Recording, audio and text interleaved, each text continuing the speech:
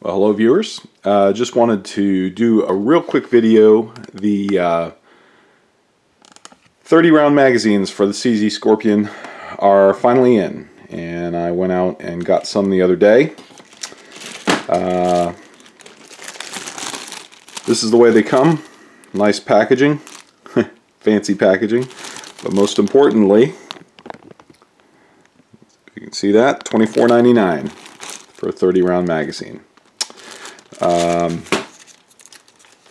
They are the same quality, same everything as the 20 rounders.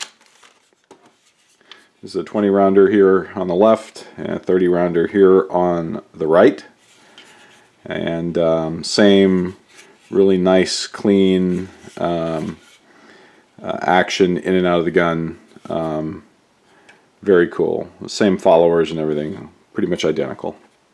Good weight, very lightweight, very, very strong. There's absolutely no flex whatsoever to it, real stiff. I will tell you, this one here that's in the gun is loaded up. The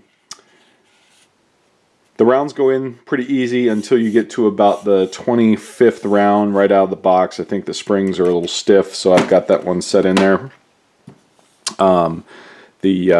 But I could only get 29 rounds in the magazine initially, so there is a gap in there for the 30th round. I know it does fit, but I think there's the springs are a little tight, so I loaded that one up. I'm just going to let it set with the ammunition in there, and let the spring kind of settle in, and then we should be able to get the 30th round in there, no problem. But overall, I think it makes the gun look fantastic, and excited to have them.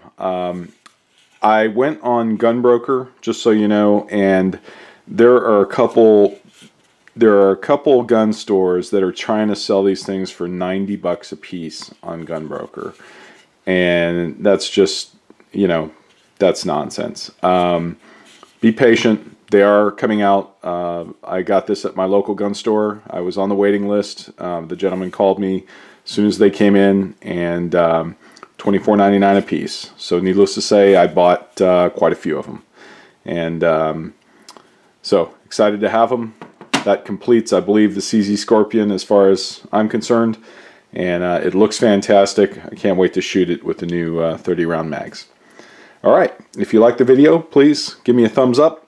Don't forget to subscribe. And of course, we're going to be doing a lot more videos with some really cool stuff. So we'll see you next time.